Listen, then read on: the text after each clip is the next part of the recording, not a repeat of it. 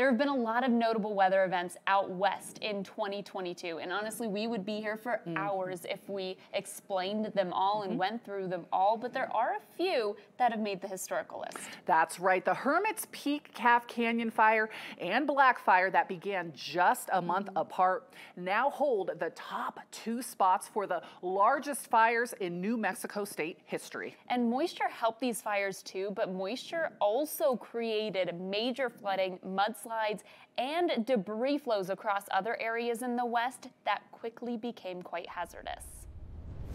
The wildfire season for 2022 was unlike years past in New Mexico. The winds are going to lead to very rapid fire growth and chaotic fire growth and probably uncontrollable fire growth at times. A combination of gusty conditions, record dry days, and prolonged drought paved the way for extreme fire conditions, destroying hundreds of homes, contaminating water supplies, and bringing loss of life to New Mexico. The Hermit's Peak Calf Canyon fire now holds the top spot for the largest wildfire in state history, with 341,735 acres burned between April and August of 2022. The Black Fire in the Gila National Forest started only a month later, growing to become the second largest wildfire in New Mexico state history with 325,136 scorched acres. It took less than a week for this fire to top 100,000 acres. Monsoon season helped contain the blaze, but the burn scars create threats of flash flooding and debris flows. A lot of debris now here. Arizona had an active monsoon season in 2022.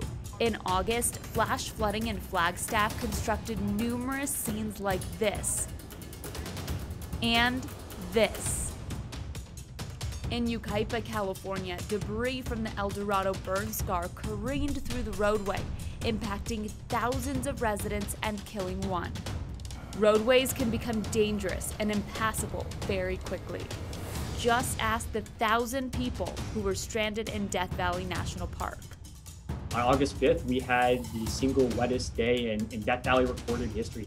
Farther north in early June, near Yellowstone National Park, homes, roads, and bridges were destroyed, isolating entire communities.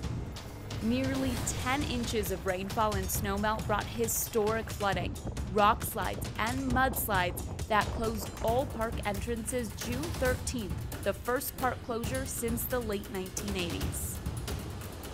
What was your most memorable weather event of 2022? Follow us on Twitter and let us know. For Weather Nation, I'm meteorologist Taban Sharifi.